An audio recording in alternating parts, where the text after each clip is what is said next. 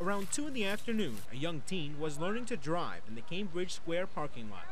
She then lost control, did a 360-degree turn, hitting 2 parked cars, and then crashed into this apartment.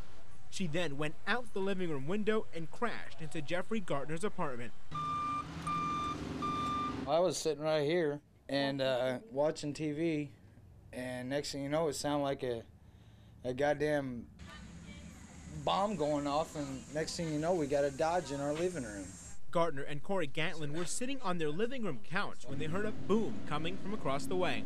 I looked over and I saw like dust flying and glass shattering and everything, and saw the wall bowing in. It was then the nearly 5,000-pound SUV slammed into their living room. Right now, her mother is saying that she's not responsible and she was an underage driver. She was 14 years old, driving. Luckily, they escaped with minor cuts and bruises. I've got some right here, my arms, and a couple cuts on my hands. A little shaken, but overall okay, the two were in disbelief at the accident.